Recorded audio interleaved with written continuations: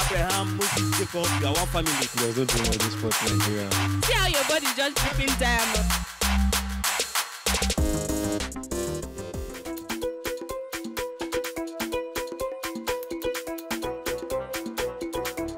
Whenever there are misunderstandings with both couples, I think it's not easy to settle it when they are from different cultural backgrounds.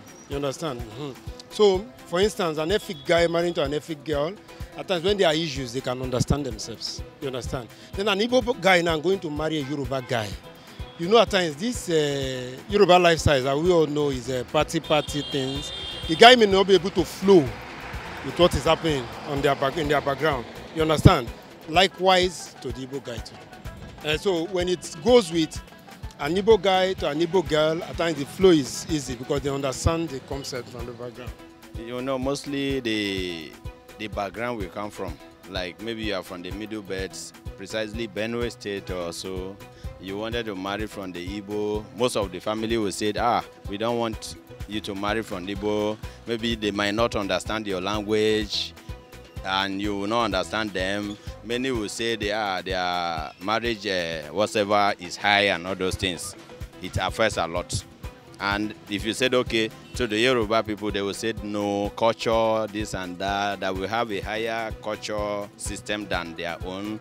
When you get married to them, they might be going out different from your own and all those things. So that affects a lot. Yes, I think it affects mainly, like you said, for the like Idomans or maybe those thieves in Benue State. If you should marry a thief person, they believe the girl or the woman goes out to shit on your wife or something. And for the Igbos, when you go, if you should marry there, then they feel maybe during their, if they want to give them any chieftain title, they will say, okay, no, they will not because she's not from their own side. So I think it's affair, but if you should look at it in a normal reason. Well, personally, I don't think, but I believe that it's individualistic, as in everybody have different individual differences. So some people might not see it as something, but other people might see it as something. But personally, I think it doesn't really matter. What really matters is love. So as long as the love exists between the two people we are talking about. So cultural background doesn't have say. So it's love that supersedes. I don't think cultural background should affect people's relationship. Because in the 21st century, people should be able to love according to your feelings. Being a Yoruba and Igbo does not mean anything. All you needed in a relationship is just the understanding.